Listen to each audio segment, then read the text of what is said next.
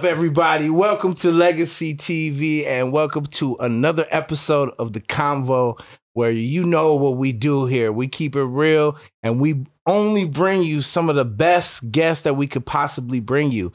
And today it's a special day for me because I've been bringing legends from the MMA world. I've brought my brother who beat cancer, who has a cancer company.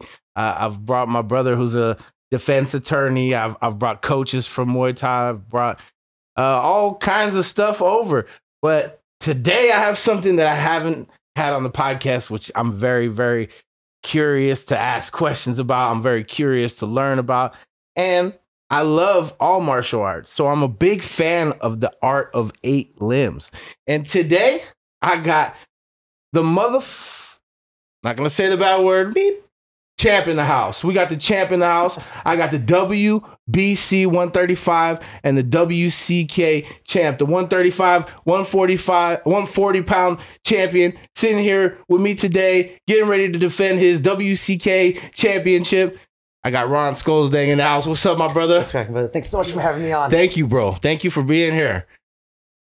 Legend. What's up, brother? What's going on? Welcome to the podcast. Properly. Yeah, we want to make sure, you know, that everything gets heard and we don't get no screw ups. And, you know, this is a start of a new thing for me, too. I haven't been doing this too long and I got so many blessings, so many cool people that came by and to help me get started. And, you know, like I've always been a hard worker. And, you know, for me, I had a couple audio issues on a couple of them. So it's like it's been a learning phase, but I'm loving it. And like the love that I'm getting from the MMA and jiu-jitsu and the striking community and just the martial arts community in general is amazing. And that we need this. We need this, more platforms like this for us to be able to speak about our town, about what goes on here. Of course, I want to bring other people, but I want to start in my area in Orange County. And you're one of the man out here. You're the man that, like, as humble as you are, brother, you're the defending champ. And I want people to know your story. And that's why I'm glad you're here today to spend some time with me so we can get into it, bro. Appreciate it. Yeah. Question for you. Did you grow up in Orange County? Yeah. Born and raised my whole life. I lived inside this whole bubble. I've never left. What city were you, did you get raised at? Born and raised in Westminster for pretty much most of my life. Shoot, I didn't even move out of my parents' house until I was like 32, 33. You know? Westminster was crazy back in my days. I heard it was so crazy. It was so crazy. We're not that far apart, but at the time, my parents were so scared of me going to Westminster High School that they found a way to have me go to Moreno High School, which was the seemingly safer school. So I was supposed to go to Westminster, but they sent me to Moreno instead. Which was supposed to be the nicer high school. Yeah, I remember because one of the things that would happen a lot out there was like there would be just shootings at like pool places where you play billiards, like pool and stuff. And yeah, it was crazy out there in my younger days. In my younger days, like Orange County was a lot different, I think, than it is now. It's so much more people out here and everything has changed. Everyone mellowed out. Yeah. Everyone really mellowed out. Which is good. I'm like, as my kids are growing up, I'm like, and when they're going to school, like there's none of that stuff no more, really. I'm like, that's actually good, you know, but because I'm trying to tell them all this stuff that they're going to face and some of it's not even there no more. You know what I mean? It's completely changed. Yeah, I would say back in the day, it was a lot of external like challenges you would have to go through, like shooting, violence and stuff like that. And now the challenge is more internal, right? In here and in here. Yeah. That a lot of people are struggling with. 100%. It's interesting how the world's changed. 100%. Yeah, well, you know, it's a lot to do with how people are living their lives, brother. It's like, you know, we used to have to like run to a payphone to call your mom, you know, like, whereas now people have everything at their phone. So a lot of them. I had a cell phone when I was young. Bro, I didn't even, until I remember, because when I got out of juvenile, when I was getting out of juvenile hall towards the time I was 18, I think there still wasn't no cell phones yet. So I didn't grow up with cell phones and stuff. We had pagers in high school. Pagers came out in high school and like, you know, like you get a beep and you got to go find a payphone. You got to have a quarter and shit. Like it's got to be an important phone call for you. Wait, how old are you? What is our age difference? I'm 42. I'm 42. Yeah, we're not that far apart. Yeah. I remember seeing smart beep commercials, but I never had a beeper. My high school days when I was in, you know, 9th and 10th grade, I remember there was still no cell phones yet. We're just using pagers and shit. You know, I never had a pager. I got my first cell phone. I think I got like right after I turned 18 or something like that. They started coming out because they had the big ones, but they were super expensive. But didn't get popular until I was coming out of being a child. Yeah, if you had a brick, you were like balling. Like, oh snap, they got a brick. You got kids now, 3 years old, know how to use phones better than their parents already. Yeah, well, we're the weird ones. We haven't given our kid a phone yet. We're on the fence. It's like, fudge, is it better for him? Is it not better for him? I think it's better not to. Let them enjoy life. Let them get outside and play and like you used to do as a kid. You know? We got him an iPad, and that was like. So tell me, what were you like as a kid? Were you getting in trouble? How were you doing in school, in junior high, high school? Were you a good kid? I was a goody two shoe my whole life. Were you? Yeah, in the Boy Scouts. Really? I got good grades. I had a bowl cut. I was the shortest kid in class. That's dope. Well, there's nothing wrong with that. You were a good kid. That's what I try. I want that for my kids. I think every parent's that. So you got good grades all throughout junior high and high school. Yeah, and then college hit, and then I got some. Did you know where you wanted to do at that age? No. You were just kind of going through school, but doing well in school. Well, this is where this podcast comes in perfect because 17, I found out what I wanted to do. 17 years old. 17 years old. Finally, I decided. I was like, this is what.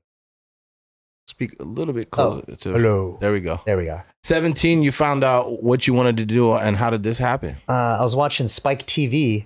I remember Spike TV. Spike TV? Spike TV was the shit, man. It was the bomb. It had all. Why? What's wrong with the people at Spike? You should have never gave that channel up. That was the shit. There was not one show that I did not like on Spike TV. Right? A man show, like all the shows are freaking awesome.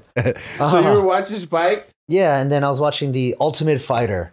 You know, when I was 17, that's when it first came out, the first season, Forrest Griffin, Stefan Bonner, that whole deal. And I watched the whole season from the fights to the games and contests that made it like a real reality show. I fell in love with it. And at the time, Yahoo was popular. Who were you rooting for throughout the season? Forrest Griffin. Forrest Griffin. Yeah. And then he's so easy to love, right? He's a great character. I haven't met him in person. I liked Chris Lieben. Shout out to Chris Lieben. I just talked to Chris Lieben. We're trying to get you on the podcast, and he's already reached out to me, and we're trying to get him to Chris Lieben. But yeah, he was my favorite. Since you brought it up, I had to give shout out to Chris Lieben. He was fun. He made like I don't know, like it's crazy. I love I love the martial artist. I love the discipline. Calm guy, but I love entertainment too. Yeah, he's unpredictable. Yeah. You have no idea what to expect from him.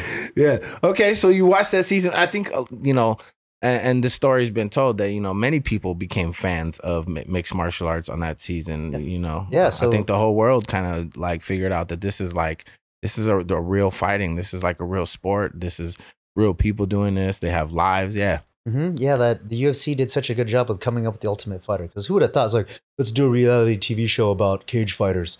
Everybody will love it. Really? Will they love it? Well, because they don't love it right now. No, because it hadn't been mainstreamed. It hadn't been put in a way as a sport. And once it started looking like a sport, and people got to know the fighters, it completely changed everything. Because some of those fighters are the smartest people in the world. Mm-hmm. Just because they fight does not mean that they're, a delinquent or, a bad person or a jailbird, as sometimes that people, they get that stereotype, cage fighter, but that's not the case. It's still around. I still get it. People are shocked. He's like, you're a fighter? But it's what I think was kind of cool is people moved away from the term cage fighter, and now they call you an MMA fighter. MMA fighter, yeah, because nowadays it's more popular. Yeah, everybody, the whole industry did such a good job of rebranding the name from cage. Nobody says cage fighter anymore. No. In fact, I would say if you talk to like a 12-year-old and talked about the UFC, he's like, oh, have you heard of the word cage fighter? Like, what is that? Yeah. That's how outdated it is. That's how it was in those days, though, in the Ultimate Fighter, reality show days. That's what they looked at it as. But, I think now that it's much more respected, and that's why you see there's a lot more money in it, and there's a lot more athletes in the sport. It's getting legit when you have kids start doing it. Like Absolutely. At 5 years old. 100%. Now there's 5-year-old MMA programs. I'm like, it's mainstream now. Yeah, 100%. And it should be.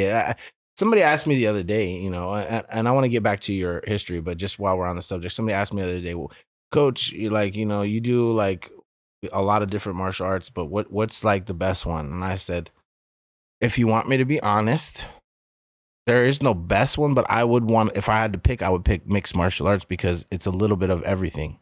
And I feel like as far as self-defense wise, like minus you talking like, because then you could get into knives and weapons and stuff like that. Then you talk about a lot of people don't know how to even defend themselves when those types of things come out. But as far as hand-to-hand combat, mixed martial arts, you should know a little bit of it. You should know how to, do the striking, know how to wrestle a little bit, know how to like fight on the ground. Like if you knew a little bit of everything, you'd be a little bit more competent. And if something's not working, you have another option. Yeah. I mean, that would be the ideal martial art because mixed martial arts is literally a combination of every martial art out there. There you go. In fact, they should get rid of mixed martial arts and just call it martial arts. That's what martial arts should be. Exactly. A mixture of everything. It's cool to learn things on their own, which is like great, But at the end of the day, if you're gonna ask me as someone that's done martial arts since a kid and done every different martial art, I think as far as self-defense wise, like if we're not talking sport, we're talking what martial arts is created for, you should know a little bit of everything. And if you know a little bit of everything, you have more of a chance of winning. Yeah. Right. Yeah. The more you know, the better. Kind of simple. Yeah. Okay. So 17, you see the Ultimate Fighter reality show and you decide that you want to be an MMA fighter? I decided I want to try it. And I was like, I like this. No training before this? None. Absolutely none. I just, I did football, freshman, junior, sophomore. What's the middle one? Yeah. Sophomore. And then my senior year, I wanted to do it so bad that I had to go to you're in the football team, you develop like a relationship, you have a family, like it's your crew. Yeah. So my senior year, after 3 years of just knowing and growing with everybody, I walked into the coach's office. It was a trailer at the time. And I had to tell him, say, hey, I'm not going to be playing for you this year. Not that I was like a big player or anything like that. Like my claim to fame was making the highlight video because I tackled somebody, my helmet flew off. I headbutted somebody without a helmet. Like I made the highlight video. That was like That's a good highlight. That's like my star moment in football. Because I was undersized, I was a tiny little dude. And so I told them that I wasn't going to do it. So I cried. They were like, "Hey, we needed somebody to catch the ball for special teams," because that was going to be my next highlight. Given my skill set and size and all that. But I was like, I'm sorry, I got to move on to something else. Yeah. Then I Yahoo'd the nearest MMA gym to me, and I found a local jiu-jitsu studio called De La O Jiu-Jitsu. De La O, yeah. I've been there. In Stanton, California. Been there. I'm not sure, so I don't want to quote myself. But and I quote, I think De La O was under Joe at some point too. Yep. He's a black belt under Joe Moreira. Yeah. So there you go. Shout out to De La O. Actually did a podcast for Gym Crashers over there. Oh, dope. And shout out to my boy Robert. That's I know Robert's you know dope. Robert. He's helped me out a lot in the beginning stages of the podcast. He told me to say hello. Hello. Shout out to Robert. Hello, Robert. What up, bro? See, we love you, bro. Okay, so I went over there. You start right off the bat when you walk in, no experience, like you just start doing jiu-jitsu? Yeah, right into jiu-jitsu. And then, I was like, oh, I play football. I could bench 325 pounds. Like stereotypical mindset of someone that's never trained before, right? It's like, oh, dude, I'm untouchable. I'm a lineman. I'm a nose guard, And I came there and I got destroyed, of course. But I'm really extreme. I found that I was very extreme with everything throughout my whole life.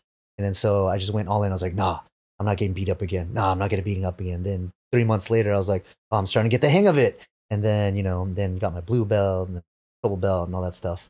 Wow, I didn't know that. I know you fought in MMA, but I didn't know anything about your jiu-jitsu. Jiu-jitsu was my first martial art. Yeah. See, people, that's even the Muay Thai world champion started in jiu-jitsu. Isn't that crazy?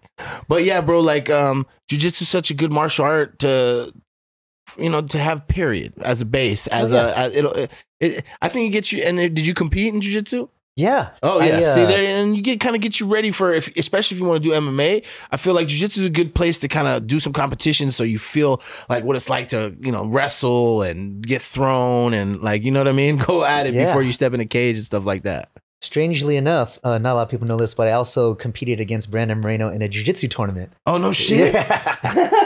What belt? Shout out to Brandon Moreno. Big fan of Brandon Moreno. What belt? He's dope. Blue belt. Back at the time, yeah. Way back in the day. You guys were blue belts together. Yeah, so we did an MMA fight way back in the day. Hold on. Jiu-jitsu first?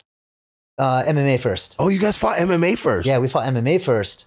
Damn. And then I met him again at a jiu-jitsu tournament. Hold on. Okay, so we gotta to go back. So as you were in De Los, because you haven't took me to your first fight yet. Oh yeah. So you white, blue, purple. You were competing in jiu-jitsu. Yeah, I stopped at blue at De La O, and then I got my blue belt under Jiva Santana. Shout out to Jiva Santana. Respect. Amazing coach. Another friend of mine over the years has supported me with my music. Used to when you guys. I don't know if you were part of No Limits, but back in the days there was a gym called No Limits where Jiva was at, and I used to always see Jiva over there. I used to sell CDs in that little area on my car. Heck yeah. I always see him right across the street. Jiva, buy my CD. He's like, sure. He's got his own gym now, One Jiu-Jitsu. Yeah. And my kid goes there. He actually, his first One Jiu-Jitsu was where my gym was at. They took Irvine? over, on Sky Park off Red Hill. That was my gym. Oh, snap. Yeah, before So I moved out and then they moved in.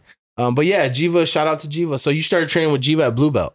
Yes, at the blue belt level. And the arm collector. Shout out. Arm collector. Yeah, that dude is a savage. He's awesome. Yeah. Great teacher. So you started training with him and you were competing in jiu-jitsu. Yep. And you decided at what belt to do your first MMA fight? With De La O. So I trained with De La O for like 2 years. And I think I got my blue belt then. And then I started. Oh, so you did striking there as well? Yeah, because they did striking at De La O Jiu-Jitsu too as well. Yeah. All right. But at the 2-year mark, I linked up with my boxing coach, Bruce Warren in Orange at a DWB Boxing. He passed away since then. Condolence, rest in peace. Yeah, great dude. Awesome family, like a family, just everything you would think of a classic boxing gym. Right, the whole family's there, like all that stuff. Yep. Those are the ones that have the best memories, brother. Yeah. So I had my first and only fight with De La O Jiu-Jitsu, and we did it at what was it? Ken Park? Was it Ken Park? It was in Oxnard. Oxnard. Ken Smith? Shoot. Anyways, this is my first smoker. Smoothies, first smoker. We'll figure it out. Go ahead. Yeah, we'll figure it out. Yeah, so my smoker, and then I go do my thing. We end up winning first round knockout, and then I didn't learn how to hit properly, so I was hammer fisting him with my thumb. Yeah. And so ever since then, I have this big old bulge on my hand from all the scar tissue. And it was such a smoker that there was no actual doctor on site. So some dude with medical background found a stick and some tape and then taped the stick to my thumb as a splint. I was like, this is genius. I love it. And it worked. And so my first fight experience was there. 7 years later. But you were hooked right off the bat. Oh, I loved it. Yeah. Every day. I skipped the parties. I still went to school, went to college and all that stuff. But when I wasn't in school, I was either at work or I was in the gym. What'd you do for work? I've done like every single job you can think of. Like, I worked at like Chuck E. Cheese. I was the mouse. I tossed pizzas. The Muay Thai world champion was the mouse. He kick your head off, bro. Imagine me dressed as Chucky. But that's cool, man. I worked at Fatburger once. I worked at Palace Park. It's all good, man. It was, we're a young kid. I was busy. Yeah, it's just so you kept yourself into positive things. This is what a lot of people, especially that want to be fighters and stuff, and kids growing up should be doing. I tell my kids like school is important. Martial arts is good. Do positive things and make good habits. When you make good habits, you have no choice but to become a successful person and to live a good life. And that's what the path you were already on from, working and already knowing what you wanted to do as far as a career. Yeah, I already knew, when I saw that on TV, I was like, all right, I want to do that. I want to be a world champion. Yeah. Like I had in my head, like that crazy pipe dream. Were you doing, as you were doing MMA, were you also doing Muay Thai fights? No, not at all. I didn't learn Muay Thai until I joined Team Oyama. Oh, wow. So 7 years later. 7 years into your MMA career, you joined Team Oyama. Team Oyama, yeah. Wow. Yeah, so after 7 years. So I only got one fight in the first 7 years, yeah. First 7 years, got one fight in. Wow. Yep. And so then once you got with Team Oyama, you started really... Yeah, I transitioned because I was like, I need to make this a career. Yeah. I was like, fudge. I'm like working 3 jobs. I'm going to school. I'm training. I'm like, I need to fight. Yeah. I need to fight. So I was kind of locally known within the small circle. And so I got some invites to some gyms. I came to Team Oyama and they busted up my leg. First day.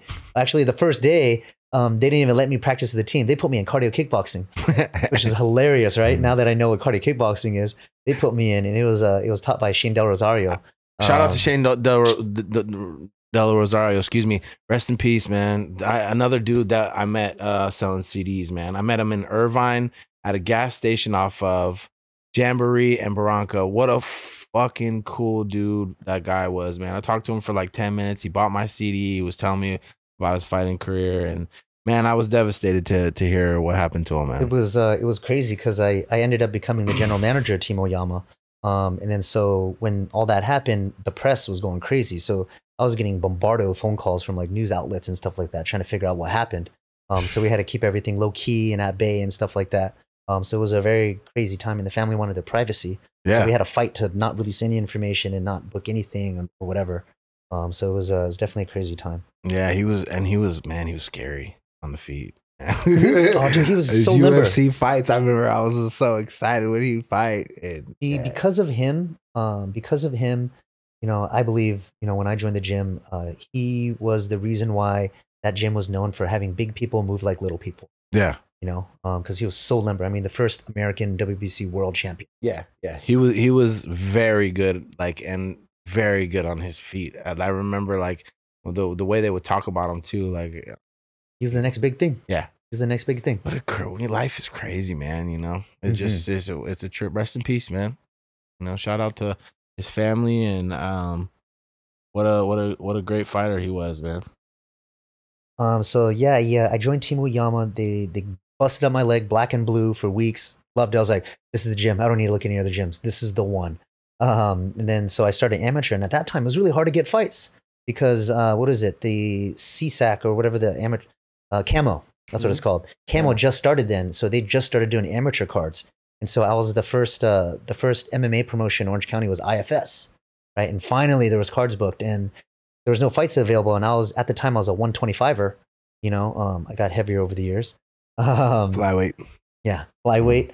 And the only thing available was this IFS tournament, 155 pounds, 18-man or 16-man tournament.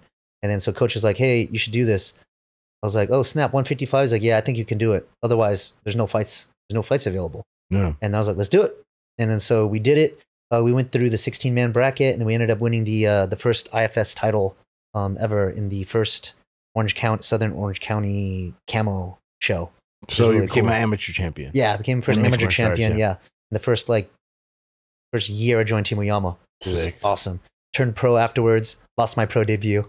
All this hype, right? And then I was like, oh, damn, you're the next big thing. You're getting the WEC, et cetera, et cetera, et cetera. Lost my pro debut. And then that's MMA. Yeah. That's and MMA. Then, yep. And then Ian McCall came back to the gym. He went through some stuff, came back, and then ended up getting back into the UFC, and then fought for the world title. Then, you know, that whole ordeal happened. So it was a really crazy, fun journey. Yeah, shout out to Ian McCall. Yeah, also good peoples. Yeah, nothing but good peoples talking. Yeah, about today. I've talked to Ian recently as well, and hopefully he'll be coming down soon. He's training and he's teaching, and he's doing a lot of stuff to help athletes, which I think is very respectful and cool to do. And it's a whole different. As I get older, I'm seeing it's a whole different path after. Especially like in fight sports. he built a bare knuckle champion. Yeah. Like in like 2 years. Yeah, he's an animal himself. Respect. Mark the Shark. Yeah, respect. Shout out Ian McCall. Yeah. So how your MMA career? You start going, and then you end up having a victory over Brandon Moreno. Yeah. So my first few fights ended up fighting Brandon Moreno. We fought him. I hit him so hard, so many times, and he freaking took it. Like. There's been three guys now, my whole career. So I've been fighting for 21 years now. I've been training for 21 years, and I've had 3 guys that were able to withstand. Oh no, 2 guys. 2 guys that have been able to withstand like full, hard, nonstop back-to-back strikes. And it was him. Another dude is Rudy Morales. Yeah. Another tough freaking dude. Yeah. But with Brandon, yeah, I hit him so hard. Like, dude, if you watch, an animal. Oh my gosh, dude. That guy's an animal. Big heart. Yeah. Big heart. Huge heart. Like he should have died. You can't teach that. No, dude. There were some points where he had his back. He was on his back, and I would throw an overhand right at his skull. His skull would bounce off of the canvas, and he'd still keep fighting. I'm like, how? Yeah. There's no quitting that dude. We gotta put him out. Yeah. Yeah. He's an animal. Freaking insane. That's how he became UFC champion. Yep. Great fights too. All those fights with Figueiredo were crazy, man. He deserves everything. Yeah, he deserves everything. Shout out. Yeah, awesome. Yeah, so you go through your MMA career. At what point do you decide like I want to get into Muay Thai, like fights during COVID. COVID, no way. Out of all things, COVID made all kinds of things change for people, right? For me, made me decide to go to Muay Thai. Okay, that's crazy. Like during that time, like yes, a lot changed for a lot of people. I think everyone's lives kind of changed in different ways, because that really hits home when you can't leave the house. Can't do nothing. Businesses are shut down. Like Timo Yama got shut down. It was crazy. A lot of people lost their businesses. A lot of people lost their a lot of people lost a lot of things during that time. It was tough. I saw a couple of my friends shut down their jiu-jitsu gyms. It was rough. It's tough, man. Crazy. Still lingering. People are still suffering now, man. Yeah, the ramifications of it. But yeah, 3 years ago, gym got shut down, and I put all my eggs into one basket. I put my whole life into Did you guys shut down completely, or did you guys put the black drapes up on the windows? We shut down properly, as ordered by the state of California. you know he's gonna say that. We're all gonna say that. For a whole week, yeah, and then for 24 hours. Because at the time you didn't really know how serious it was. Yeah, we were like, yeah. Dude, is it that bad? It's so bad we can't go run on a trail? Yeah. Like, is that bad? And then some of us started getting skeptical. Yeah. And then... There's people still driving around with masks on by themselves. Believe it or not. No, I see them, yeah. I see them. I mean, like, it's quite frequent. It's quite frequent. To each their own, but I don't, like, I understand it, but, like, in your own car, I don't think you're going to, especially if the windows are rolled up, maybe you could just let that one slide. For me, it doesn't bother me as long as you don't make me do it. Yeah. I was like, hey, dude, you can wear a gas mask. Yeah. You can wear a freaking clown wig. I mean, shoot, you can walk around in a G-string as a dude, whatever. Just don't make me wear it if I don't want to wear it. Don't make me do it. Yeah. Let me do what I want to do. You can do what you want to do. So during COVID times, you're like, you know what? I'm going to switch up. I want to try. Is it something you had always wanted to do, like while you were doing our MMA, or just you really, because your striking was always really good, so you just thought maybe I'll give it a shot? No, it wasn't that. It's I got torn. So my pipe dream has always been to be a world champion, right? And I wanted to do that by getting into the UFC, and I had all the opportunities to do that. And along the way, I put on some extra stuff on my plate. I became a leader at Timo Yama. I ran the program. I helped get out of debt, and then all that stuff, and get the whole business portion of it situated and stabilized. And so over the course of my fight career, I focused more on the business side than I did on the fighting side. So that's why I don't have that many fights in the course of 21 years, because I took so many stints of not fighting because I was focusing on the business side of fighting. Yeah. But I started an MMA accessory company called Lace and Loop. I did a lot of personal training. I did consulting. I helped other people open up gyms, and so the actual fighting aspect was kind of put on the back burner. Yeah. So I was kind of inconsistent. And if you're going to fight, if you're going to get to the UFC or be in the UFC, you need to be, it's got to be a full-time thing. You need to be dedicated, But all my friends and teammates, Carla Esparza, she won a world title. What did she do different? She trained full-time. Yeah. She didn't worry about doing a bunch of stuff, Alex Perez fought for the world title, he didn't try doing a bunch of stuff. He focused on fighting. Chito Vera didn't do a bunch of different stuff. He focused on fighting. Now he's fighting for a world title. Shout out to Chito Vera and Jason Perillo. Shout out to Jason. He's coming down. What up, everybody? Want to take a quick second out of the podcast just to give a shout out to our sponsor, the best criminal defense attorney I know. The last time I got in trouble, I needed somebody that was going to look into my case and actually fight for me and get me the best deal possible, and he did that. And I'll make sure that he does that for you. Make sure you shout me out if you guys reach out to him. They're the sponsor of the Convo. You know anybody, a family member or yourself that make a mistake, you want somebody like him on your side.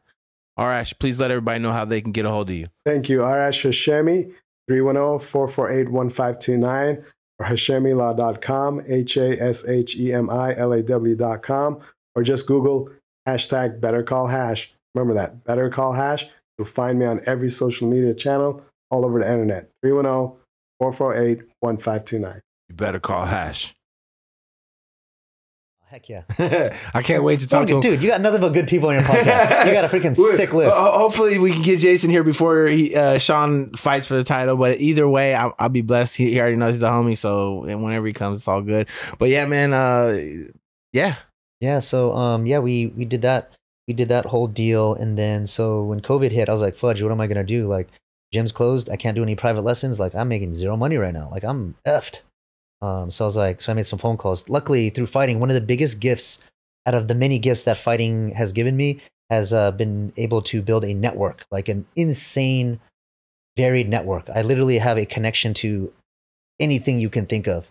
Freaking candy, baby seats, airplanes. Like you need, I don't know, you need slime, whatever. Yeah. You know, I know how you feel. Like raw sugar. I know how you feel. Like people, when you are into martial arts, people love people that do martial arts. It brings everybody together. It brings good people around you. Dude, like all my sponsors are all my friends that I met through fighting. Yeah. The most random sponsors ever. Like they have nothing to do with anything. But they're a fan of martial arts. They're a fan of martial arts, and they're great friends of mine. And they're a fan of good people, obviously, because you're a good person as well, brother. Appreciate it. Try to do some good. I mean, martial arts. There was two things I was always big on: martial arts and community service. And you know, I found purpose in life a little later in life, and that purpose was to make the world a better place through my vessel, which is martial arts. There you go. You know, so even that. So during COVID, you just like.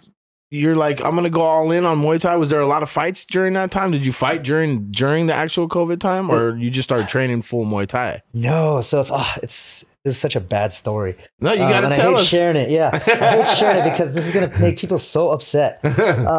So I wasn't even thinking about fighting. I was like, I'm done fighting. I can't fight. I gotta provide for my family. I got a wife and kid now. You're gonna work. You know, I gotta work. So I called up everybody. I was like, hey, I need to do other businesses, and I need to do something besides fighting because fighting ain't working out for me right now.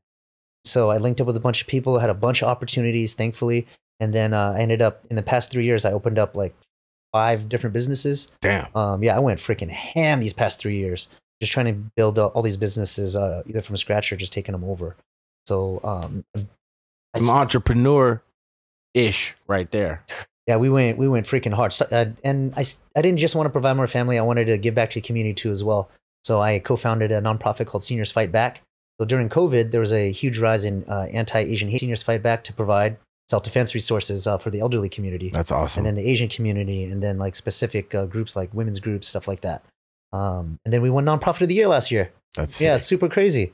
That's dope, bro. Yeah, and then that opened the door. Dude, life is crazy. And then that opened the door. I met a bunch of politicians, and then a bunch of people pushed me into politics, and then I'm going to run for mayor of Irvine. Mayor of Irvine. Yeah, random. I might have the mayor of Irvine here today. Do you guys see what we're doing over here at 2024 projected. Make sure you vote for him on the mayor. We'll get all the info at the end of the podcast. Yeah, but you guys got to vote. I want to be able to take a picture one day with the mayor and be like, the mayor's got my back. It's crazy how life works out, man. But yeah, that's the philanthropy business side. And then so I was like, hey, there's something missing in me. You know, I thought I'd be okay. Like, hey, I got my fights in. You know, I had some notable wins. I got to help a ton of people out through martial arts already. You know, maybe my days of competing are over. And I was getting a little sad. You know, I was opening businesses. They've all been doing really, really well.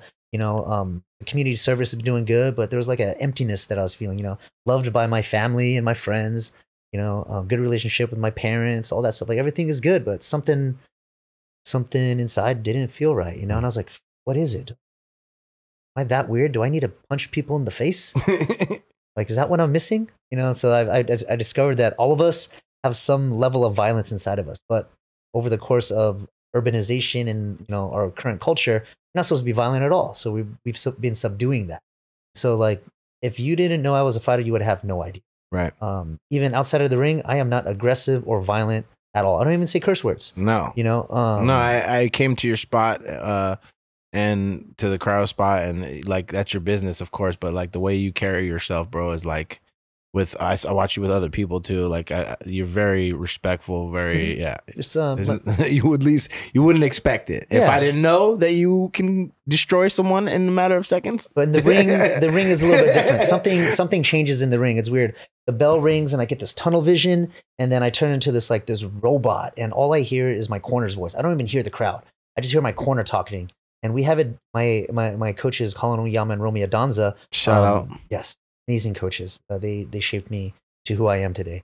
You know, I'd love to have Romy on. Romy and me, we grew up in the same circle. I was telling you earlier, and I'd love to have Romy. I know he's not on social media or nothing. He hates shout out the to camera. Romy. Shout out to Romy. But I'll try. Nothing a bottle of Jameson can't persuade. Yeah.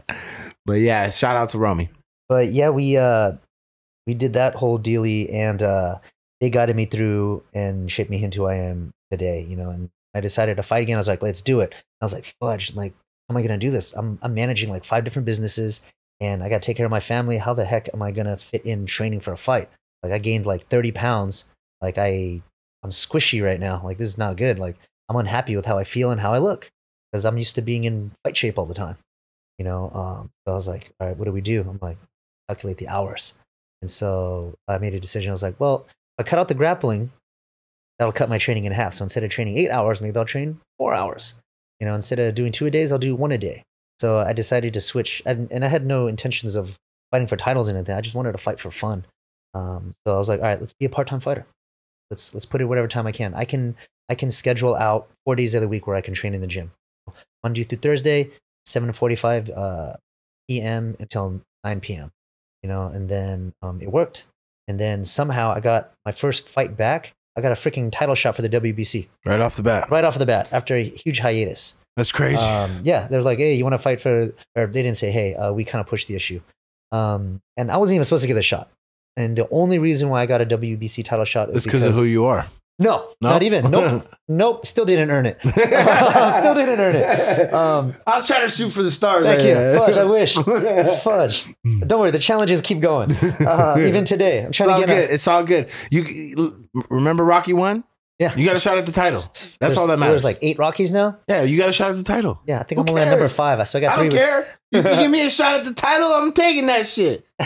Whether I can win or not. Like, that's like, you know what it's all about. Yeah, so we took it. Opportunities in life, they sometimes come at you. If you don't snatch them when they come at you, they're gone. And somebody else would dive on them and live your dream for you. Yep.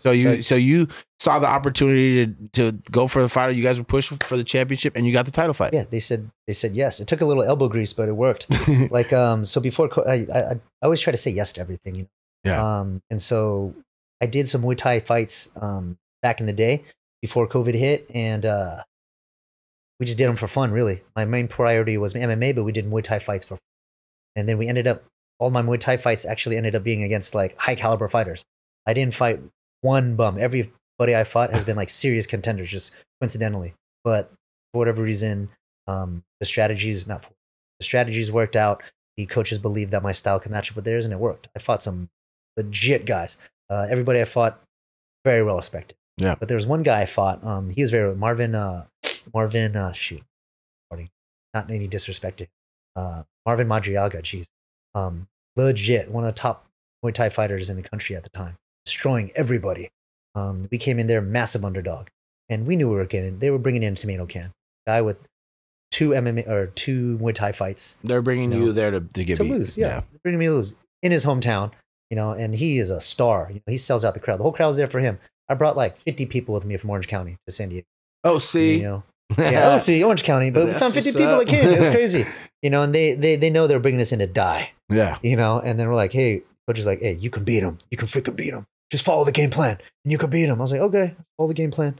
Yep. And I always had a dumb blind faith in everything that I do. Either I believe it or I don't. Yeah. You know, business, fighting, religion, whatever. Blind faith. If I believe it, I got to do it all the way. And so we go in there, we end up winning by 3rd round knockout. And then the whole crowd goes silent. You know, they're like, the heck just happened? You know, and I felt like I had a big old target on my head. I thought the crowd was going to kill me.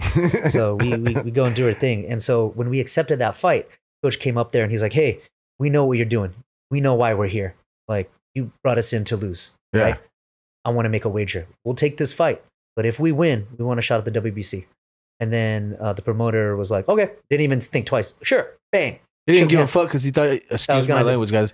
I wanted to keep it good for his podcast, especially because he's running for mayor. But they brought you, they didn't think you had a chance. Yeah. Especially if they're like, all right, whatever. Yeah. Sure. Boom. Shook on it. We won. And then, you know, a few years later, you know, we called, no reply, no call back. You know, I was like, no, oh shoot, we're not going to get it. COVID came back and they're like, hey, you want to fight? He's like, yeah, but we're only fighting for the WBC title. Yeah. Remember the bet we made? Yeah. I'm like, yo, it's a shot at the WBC title. And they're like, all right. So they give us a shot. And then the champion at the time was Travis Clay.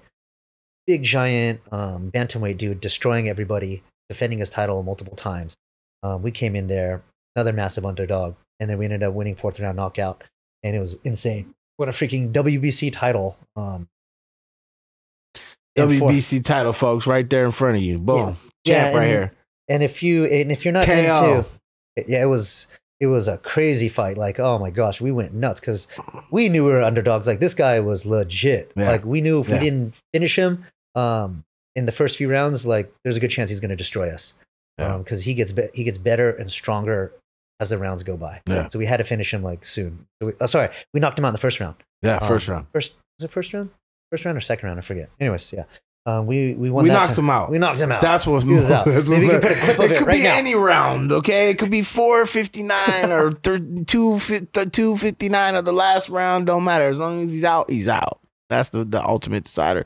So that was fucking crazy, bro. It was freaking crazy. Off of a bet, yeah, we became a WBC champion, and like, how'd you feel, man? Like top of the world. Yeah, I seen the pictures and stuff when you first became. I was like, man, that's crazy. Surreal. WBC champion, dude. Like, and like, they don't F around, man. They have a whole organization. Like a representative from the WBC came out. He goes like, congratulations, you now bleed green. I was like, oh snap, I bleed green. Nobody can take that from you, man. Yeah, so it was definitely awesome, and WBC is recognized internationally. You know, sure, 100%. Everybody in the world knows what WBC is. You know, 100%. to have a green belt is freaking. I'm so blessed to be even. You did it. You did a damn thing. One. Yeah. So it's super dope. So fast forward, I've been beating all the contenders in the 135 division in America.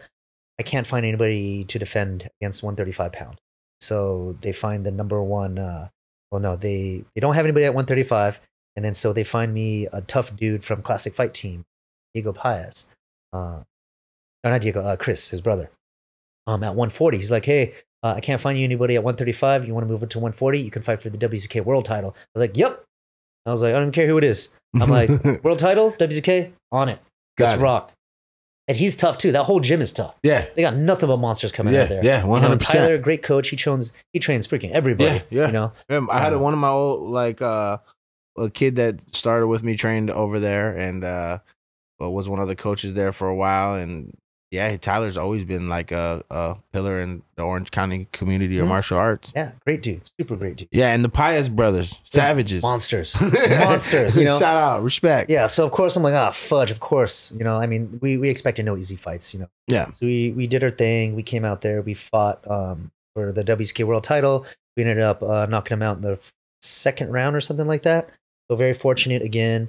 And then we won the WCK world title, so that was dope. So I was like, "Oh my gosh, did I literally have like 2 titles now?" I'm like fighting for 21 years. They're right there. Yeah, and I still have them. They're right there. I'm still an active holder. It's not like I won them once. I'm still defending them. You're the defending champ, bro. And I'm a freaking full-grown adult right now. Yeah, like, man, I'm not supposed to be fighting. It's amazing, bro. Like people, it's not that this was what you were meant to do, you know. And it's crazy because at 17 years old, I have a kid in my gym. Shout out to Yoshi. He's 17 now, and he's competing a lot in jiu-jitsu, and he also does Muay Thai. And this is his dream. He trains 5-6 hours. He goes to school, comes from school, sits at the gym, does his homework, waits for someone to open the door, goes in and trains till 10:30 at night. And you know, like when you have that kind of desire to become something like that, you know, and you put your all into it, this is the result. Yeah, and I would say, because I didn't know, I wish somebody told me this. When I was a kid, I was just so stubborn and extreme with what I did. I just kept going. Yeah. You know, I didn't ever, I still haven't stopped. I'm still doing it.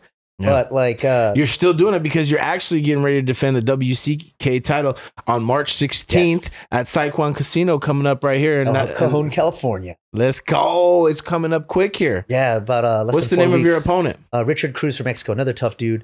And then Richard Cruz. Yeah. Does he have a good record? Yeah, he's fought everywhere. He's fought in Thailand. Tough fight.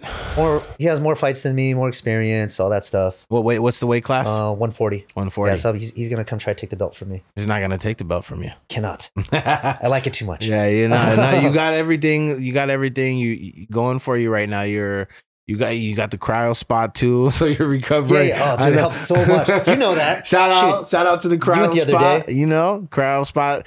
I went there and checked it out. But yeah, so how's your training going to be like for this camp, getting ready for this? Are you separating everything, or are you still going to be working? And I know you're at a point now where you got to kind of do both. You can't. I'm still training part-time. I've been training part-time for the past 3 years. I trained part-time. It can be done still. It can be done. Yes, it can be. I've learned how to be more efficient with my time. Why can't you go to school and train and compete? Why can't you work and train and compete? Yes, you can. It can be done. Here's a person right here in front of us that is the world champion right here sitting in front of you, and he is also has multiple businesses that he's running. Yep. I go to actual team practice 4 days out of the week from 6:30 p.m. to 9:30 p.m. Monday through Thursday, and then I squeeze whatever I can on my own everywhere else. I run, weight, strength conditioning, all that stuff, and it's been working. Yeah, I've learned how to get a lot out of the time that I spend.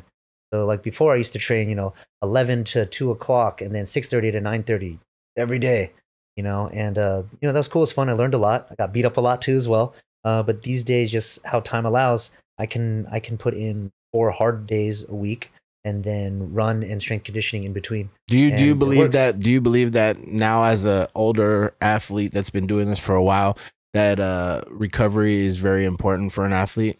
Oh yeah, and you don't believe in it until you need it. Like we live in a culture where you don't want to prevent anything. We only want to fix stuff, right? And that was me. I didn't get any treatment unless something was broken. Until you break something, then you want to go and get some treatment. Yep. And that's the worst way to think of it. And we can tell everybody all day long, even right now, recover, prevention, very, very important. No one's going to follow it because we're so busy and caught up with everything that unless it's an actual problem that needs to be fixed, it's not a problem that needs to be prevented. It's unfortunate. That's the world we live in. Yeah. Getting ready to defend the title soon, and outside of the title, I know this is a big fight for you, and I know this is your main focus. Is there any more goals with Muay Thai after this, or have you thought about doing MMA again? Yeah, definitely open MMA. I have as reigning WBC and WCK champion.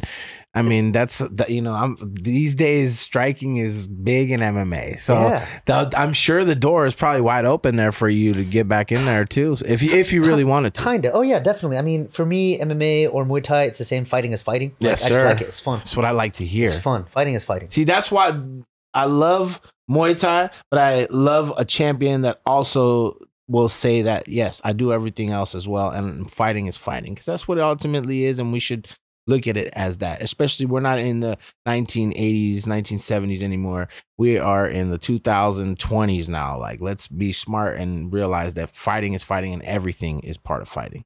As long life is fighting. So after this fighting, that's great. That's good to hear, because I think, like, especially with as good at striking as you are, there's endless possibilities still, and where you're training out of, you got action to do whatever you want still. Yeah, where we may fight with combates. That may be an option. I've been trying to get in a 1FC, and like my network's pretty good. I reached out to everybody. 1FC is coming to the US, and I was trying to get on their card, and I got a hold of everybody. I got everybody's email. I got the matchmakers. I got the executives. I got the manager. I got a hold of everybody, and unanimously they all said no. I made highlight videos. I sent it to them. I talked about my story, entrepreneur, running for mayor, family man, et cetera. And you know what the reason is? I'm too old. Ah, man. Age finally became a factor. Yeah. I was like, fudge, really? I'm like, because of my age, but on the business side, I do get it. If they invested in me, I may retire after my first fight. Yeah. How long am I going to last? Sports is a young man's game, unfortunately. Yeah, dude. But you are the reigning champion. I'm sure there's going to be somebody that's going to want to put you in. Dude, I'll fight anybody, man. That's what I'm saying. Fudge. That's what I'm saying. It'll happen, bro. It'll happen. But I'm going to keep trying. Yeah, that means I'm not going to try. I'm going to still keep trying. First things first is March 16th, and get this dude up out of there, and then, who knows what could come, what possibilities could come after that, bro. Yeah. So, I got to focus on not losing that first. Question for you. Are you still coaching? Yeah. Yeah.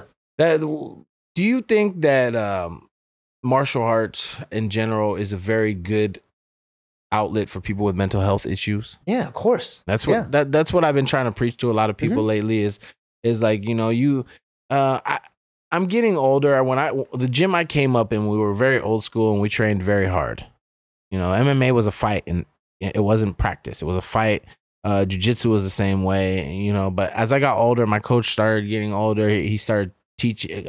As I started becoming the teacher, he started telling me, slow down. You're gonna make everybody. You can't tap everybody 5-6 times around. I started understanding. Okay, I need to change the scene as it goes along. And I feel like as I got older, like I've created an environment where I can have anybody in the class, because I believe as I'm getting older, I believe everybody should be doing martial arts, and some people can't do martial arts because they go to some gyms and they just get beat up and they get hurt and It's demotivating. It sucks.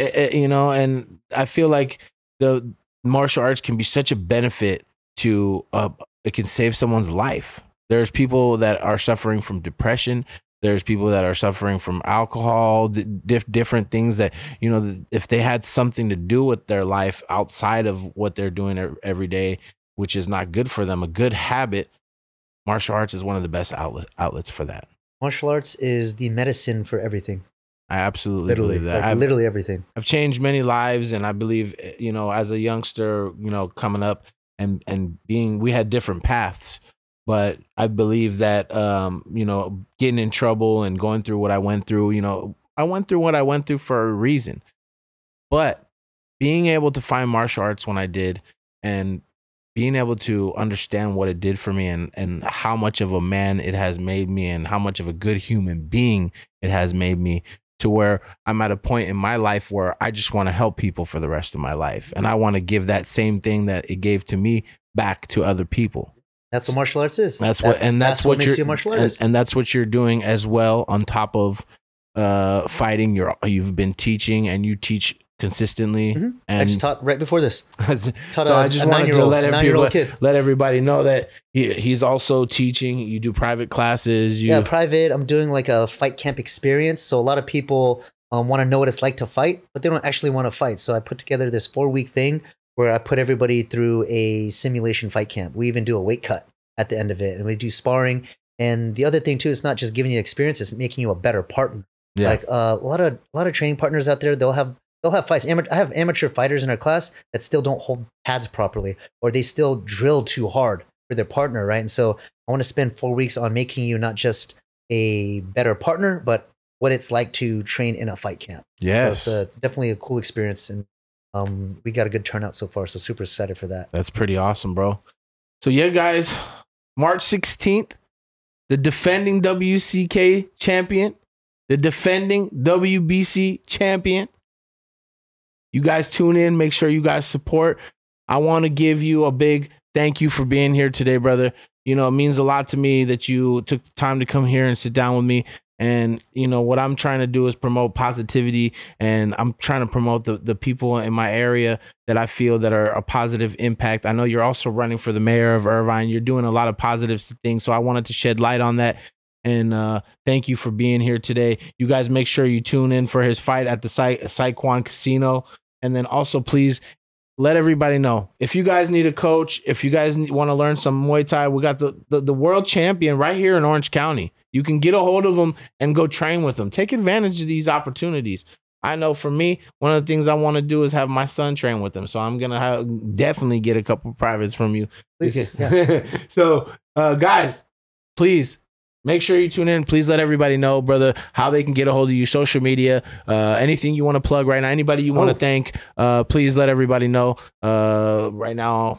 Right now. Okay, man. Shoot, hope you got another 5 minutes. Yeah, go ahead. Take your time. Make it as long as you want. Anybody you want to thank, brother, anybody you want to shout out, this is your platform. Go ahead, brother. Yeah. First and foremost, God for everything. Wife and kid and dog. April, Renzo, Buddha, my backbone. And then just everybody, friends, family, sponsor for just support for anything and everything I can do. It's freaking crazy.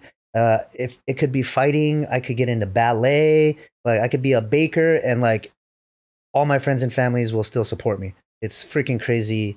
The journey I've been on, you know, for this fight camp, it's been rough because, you know, being a business owner doesn't necessarily mean I'm rich, right? And so, especially if I'm spending more time training, it means I'm making less time making money. So my sponsors really helped pitch in to float me while I focus on this fight camp. And so some of them, like, shout out to the sponsors. You got the names of them? Yeah, we have a Bespoke. They actually dressed me up today. I look much more mature these days. Like the fit, man. The shirt's dope as hell, right, dude? Yeah. So I usually looks comfortable as hell. I usually wear an extra large, and this is a size small. What's the name of the company again? Bespoke in Newport Beach, California. How do you spell that? BSPOKE. Dope ass. And then, so I don't usually wear jewelry often because I don't really go out that much. But I had to wear it today because I had to shout out my homies. And so my homies made me this cool chain. It's a gold chain by Flawless OC. And Flawless OC. Yep, and then this Dope. is West Coast Jade Company. They made me a custom all black jade boxing glove. That's dope, bro. Yeah. Sick. I'm a big fan of jewelry, as y'all can see. Boston. Shout out. So plug them one more time. What was the name of their company again? West Coast Jade. West Coast Jade. West Coast Jade, and then Flawless OC. Flawless OC. Yeah. Shout out to them for the jewelry. Make sure you got to check it out. What else we got over here? By the belts. So I know we got those championship belts up there. That's for sure. I'm working with a company called Verify. It's NFC and blockchain technology. And so this is my V card. I tap your phone and all my contact goes in your phone. I'll get you one too as well. That's dope. So when you're networking, just tap someone's phone and all your info is in the phone. What's the name of it? It's called Verify. I need one of those for sure. I'll get you. Dude, everything I have, you can have. That's dope. Yeah, I need one of those for sure. Rocket Recharge energy strips. Remember Listerine strips? Absolutely. They put it under your tongue. Well, now they infused all kinds of cool stuff in here. So this is their energy. So I don't really drink coffee or anything like that. But when I'm like dying, like I surveyed the homeless like a couple nights ago, and I was on 3 hours of sleep, so I took an energy strip on my tongue, it made me survive. I've been on the Celsius lately, but I'll be trying that too. Anything that gives me energy, I'll take it. Bam, Bam, yours. thank you. Done. What else do I got? Okay, we got a few more. Let's see. No problem, bro. Take your time, bro. Appreciate it. Y'all need to hear the sponsors because these are the people that make it able for him to be able to do what he's doing. Make it easier. The UFC might have took away the big sponsors for a lot of the fighters, but there's a lot of small sponsors behind the scenes that help a lot of the fighters out, and these fighters need them to be able to do what they do. Yep. Very, very helpful and supportive. Not just financial, but just general support too as well. They're all my good friends. And on top of that, they actually have legit products and services. I do have some friends that wanted to sponsor my camp, but I had to decline because I didn't believe in the product and the service. Because I'm not going to pitch something that I wouldn't actually use. Yes. So Awad Realty, my friends that are in the real estate industry, Carol and Mary, selling homes and all that stuff. They're flipping all like the homes in Orange County, which is dope. Check them out. Yep. If you need a home, hit me up, and you don't even have to contact them. You can contact me, and I'll link you up with all of them. There you go. TALG, the Almond Law Group. Those are my lawyers. This is my legal team. I have a legal team now. Boss. Yeah, dude, they're on top of it. For Lace and Loop, we created this strap, which is one of my sponsors too. So you could lace up your own boxing glove. So lace up boxing gloves, a little Velcro strap that you now have the fit and feel of a lace up glove, but you do it yourself. There you go. We had like 6-7 replicas go out on the internet, and was it my legal team, Amin Law Group, Ismail, my lawyer and good friend. He sent cease and desist letters to everybody, like hard, scary ones. And sure enough, all of them got pulled off the market. So get yourself a good lawyer and freaking make sure nobody messes with you ever. Make sure. Jim Murray Roofing, my good friend over in Orange, he fixes everybody's roof. So generous, so kind, so supportive. We work out a lot too as well. He's dope. Shout out. My friends over at Hidden Hills Club, they do lifestyle clothing and stuff like that. Awesome dudes. They're everywhere. Dream State, they have party buses and concierge for any event that you want to go to. We got the Bon Cot lady. Oh, if you like food, it's not too far from here. Bon Cot is like this Vietnamese crepe thing that you eat, wrapped it in lettuce and stuff. Super tasty. My friends at Vorsteiner, they make custom, carbon fiber parts, wheels. They pimped out all of my cars. They even make super sick cars. They make this sick car called Gunther Works. It starts at $1 million. Damn. So freaking, you can imagine what $1 million car would be. That's what they make. That's sick. Freaking insane. You definitely want to look them out. Even if you don't plan on buying it, just look at it. See what $1 million car looks like. Check them out. I started getting on supplements finally. So I work with Everwell MD in Newport Beach. They got me on like B12, glutathione, what else? L-carnitine, all that fun stuff. Shout out to Everwell. And it is such a huge difference. I don't know if you've ever tried that stuff. I just started using supplements. I've been getting on the supplement train. I'm getting older. Dude, what a difference. As you get older, you're going to need to. Yeah. For sure. Red Lantern Bar in Irvine. If you guys want to get some late night drinks and snacks, they're awesome. Mr. Mushy's Goods. Just make sure you don't drive afterwards. If you get those late night drinks, not worth it.